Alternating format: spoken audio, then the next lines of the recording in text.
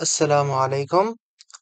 Today we are going to talk about a very important topic, which is the difference between the philosophical school of the Islamic philosophers, known as the Hukama or the Ulama, and the Ashaira, the theologians, the scholastic theologians that include the Ashaira, the Maturidiya, and the Atharis.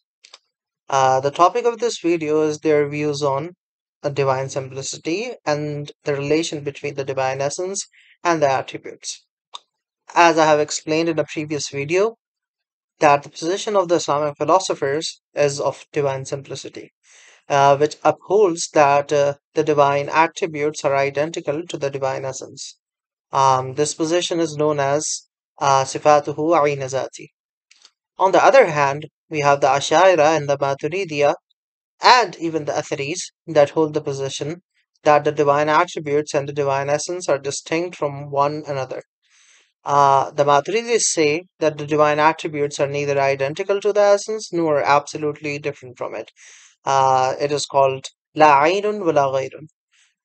The Ashaira uphold the opinion as well as the Atharis that the divine attributes are distinct from the divine essence and they are distinct from each other as well. The philosophers present a plethora of arguments against this claim that is made by the Asharis and the Maturidis and the Asaris. But one of the main arguments that is presented by the Islamic philosophers is this, that if the divine attributes are not identical to the essence, and if they are distinct from the essence, and they are distinct from one another as well, then God has multiple real ontological aspects. And if God has multiple real ontological aspects, whatever has multiple real ontological aspects, that thing is uh, is a composite, and every composite is contingent in itself. Every composite derives its reality from its parts, right? And uh, everything that is composite cannot be called a necessity existence, right? But God, by definition, is a necessity existence. So it is true by definition that God cannot have multiple ontological aspects. God cannot have multiple attributes. Uh, the argument that is presented for the necessity existence is also the same, right? Either the attributes of God that are not identical to the essence, either they are necessity existence or they are contingent existence. If they are contingent existence, right, then God becomes contingent, right? Because everything that has any mark of contingency in itself is contingent in itself.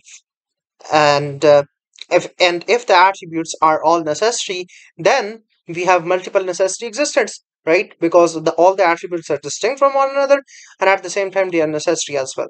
So in both cases we run into a contradiction. In one case, we God becomes dependent and God becomes contingent.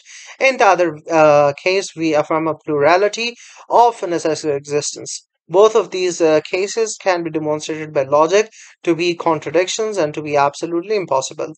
Therefore, the positions of the Islamic philosopher are the most coherent position, and they are established by reason as well as revelation. And these conclusions are also supported by the Sufis, the mystics, both from the Shia school and the Sunni school. The Islamic philosophers uphold the opinion that God is absolutely simple. There is no multiplicity in God, and there is no way in which God can be divided either physically or metaphysically. And everything about God, every attribute of God is identical to the essence of God, which we call the That.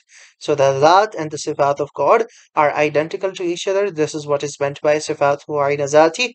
And this is the only opinion which makes a logical sense. Because if the attributes are not identical to the essence, then they are distinct from the essence. And if they are distinct from the essence, then either God becomes composite, or you have to ascertain the existence of multiple necessity existence. Both of these positions go against the dictates of reason.